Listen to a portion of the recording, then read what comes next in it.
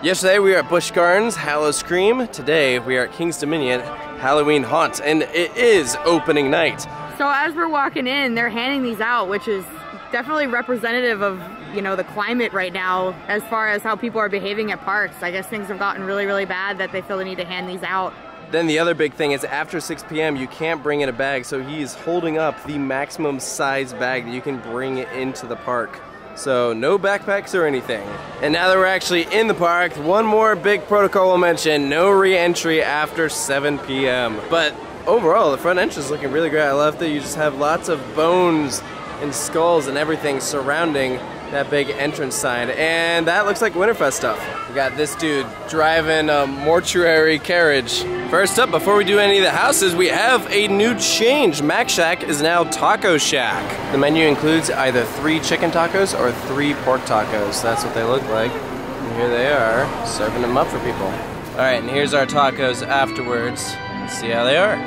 Tacos were good. We're now standing here waiting for Blood Rain to start. This is how they kick off on, and there is an insane amount of people here watching. All the characters are gonna come right through here up on stage. Should be pretty cool. Here they come. Welcome one and all to my triumphant ritual sacrifice.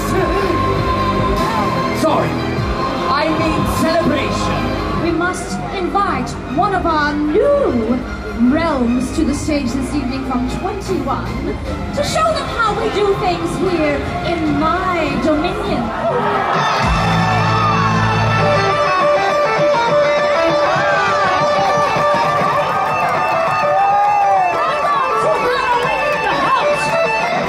It is an absolute madhouse in here, but we got through the crowds, we watched the opening ceremony. It was well done. I did not expect them to light someone on fire. I was also not expecting someone to be on fire. So, or fall off of it. Yeah, they just like tumbled down. So it was fun, it was cool, it was really well done. It was cool, yeah, I enjoyed it. I mean, I love how they just like bring out all the monsters all at once. Oh, it's a freaking spectacle. Yeah, and it's really fun now. And then they unleash them into the crowd, which is great. So we're heading to our first maze of the night, which is the brand new maze. I believe it's called 21 or something like that.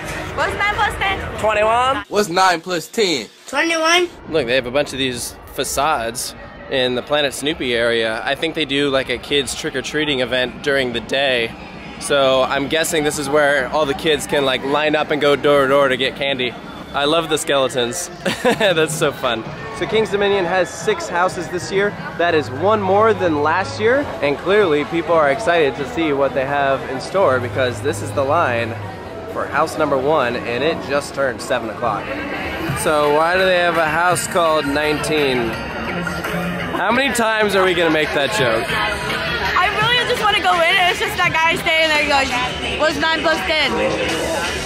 21. I'd be perfectly fine with having waited 45 minutes for that. 21. 21 had no references to the meme, but it did have references to a bunch of different fears that different humans have. Some of them I was like, what humans have? Yeah, like mannequins? I was like, that's real? They were just naked mannequins. So I'm like, is that supposed to be fear of like being naked in public or like? Or seeing naked people? I don't know. I don't think anyone has that. Very strange.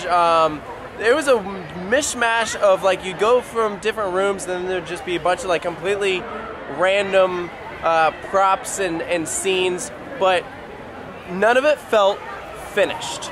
Yeah, I don't think it's done yet. I get because it's opening weekend and supply chain, I mean, stuff happens. There weren't that many people in there and there was like a lot of empty space. Like you think about, yeah. Okay, recently we did that video on Condemn that we toured at Virginia's for Coastal Lovers. The amount of like intricate detail in that maze is incredible. Amazing. This house was not up to the usual standard of the rest of them. Trick or Treat, Blood on the Bayou, all these houses are like amazing, and this one wasn't even close. I think there's more to come. Yes, but as of right now, if you have to prioritize which mazes to do, leave that one for probably last, especially since we waited like 45 minutes for it. And I think we both kind of walked out, we're like, really? That's it? We got a brand new scare zone in Jungle Expedition. A ton of props out here. This is not only for the scare zone though, this is also for a show that they have going on here called The Convergence, which we're gonna check out in a bit. Look at all the stuff they have set up. Ooh.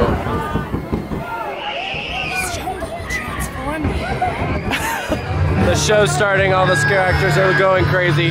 They're losing their minds.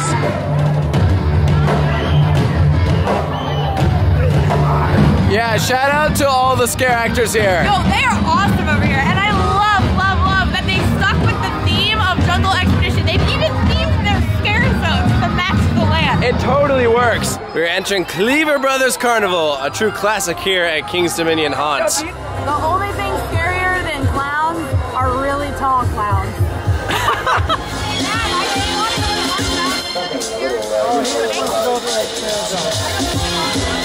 Is this a real fortune teller? Yeah. Or is it like an actual like pay money and get your fortune read? It's probably like you don't pay extra money to get your fortune read. I think she's a scare actor. Okay. But hey, they had a show over there and it was, what'd you call it? It was like if you took like 3 people out of Nightmare Fuel that just know how to dance, like that's pretty much it.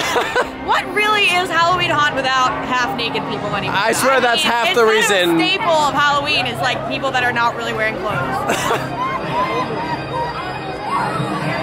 It is a literal zoo here. This is the end of the line for Blood on the Bayou. And it's all the way over that maze is way down there. Sheesh. It's really busy. Oh my gosh, we're gonna try and get in line for Grimwoods. We'll see how that goes.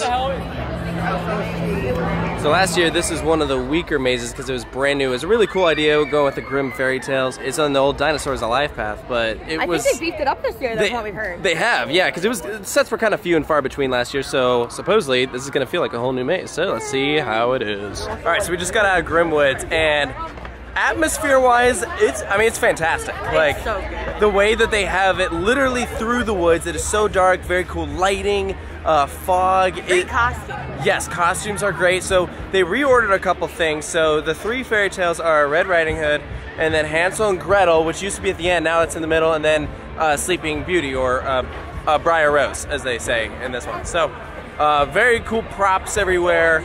I just think it needs more scare actors. Yeah, it is definitely lacking as far as numbers. I can't talk anymore because Clint's staring at us. Hey, what'd you think? I loved it. Did you see that set at the end? It was so huge! cool. Yeah, they had this big like castle thing and Maleficent was in it. It was awesome. It was very, very cool. Looked awesome. I love this. Wow. Skeleton horse-drawn carriage. And it's a jack-o'-lantern. Let's see who we can find. Hey, Did no. I scare you? Actually, a little bit. Are you off to see the wizard? Ooh.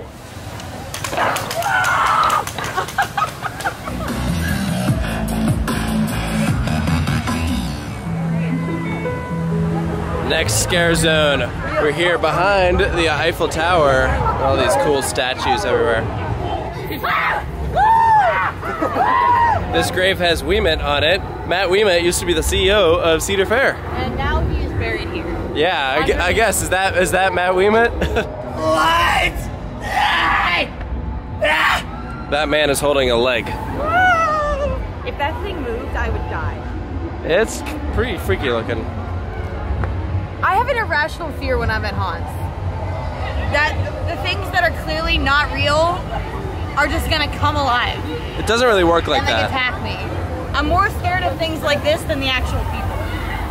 Next up was Blood on the Bayou. Definitely one of the strongest houses here. Like, Oh, I think it's so awesome. I mean, you know, so Grimwoods is atmospheric. 21 is not done yet.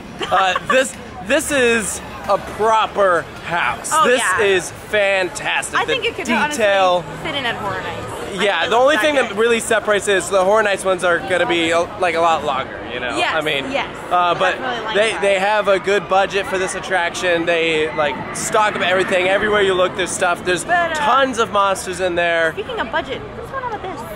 Yeah, so that's the one thing that was interesting is they took our photo beforehand, and that's like what took up like half the line. Pitch dark room with like a monster. And they're like, smile, and then they're like, you can buy the photo. I'm like, do people still do this? Comment below. Have you ever bought a photo from like you know what? like, I have bought an on-ride photo. I bought an on-ride photo well, like on-ride photos are like a little different. This is like from a maze. I'm like, I just don't get the appeal. I'm like, do people still do this? Spend like $15 when like cell phones, like everyone could just do that? Like, I don't know. I just know everyone and everywhere is fairly tight on cash right now, and it's like an odd way to like direct your budget. It's just like I see how spend it on this. like back there they probably had 6 to 8 people staffed just to take people's photos. I'm like, I don't know. Maybe that's like, I just feel like they could be putting those people to like manage like other stuff that'd be more beneficial. A crap load of photos, maybe. I guess. How much you be tonight? Oh, doing excellent. It's just chase that kid.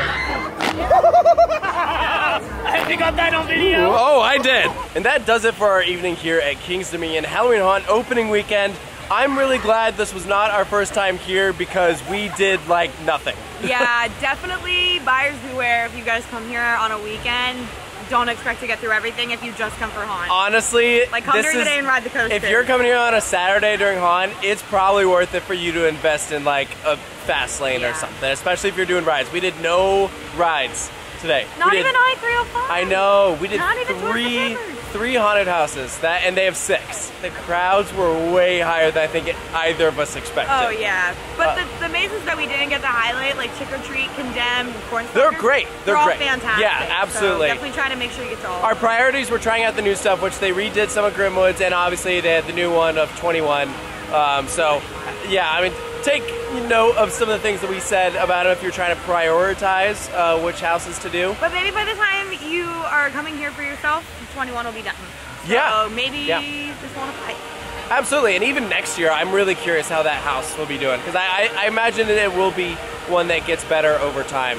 But you know, I still think this is a fantastic event overall. It's so much fun. The scare zones are really, really good. Yeah, they are very good. Yeah, a lot of really taunted scare actors I've seen throughout. I'd say it's on par with Bush Tampa and their scare zones, similar. Yeah, I definitely agree. So overall, if you get the chance to come out to King's Dominion Halloween Haunt, I absolutely recommend it. Especially because it's not even like a special ticketed event. Like if you're a King's Dominion pass holder or Cedar Fair pass holder, you can just come. Exactly, yeah. It's included. Nothing extra for the mazes, so definitely and worth it. Scare Winds wasn't for a lot of people, and that is like nowhere near as good. Just saying. So, alright, hope you guys enjoyed this video. Make sure to stay tuned for more here at Coaster Studios, and we'll see you next time.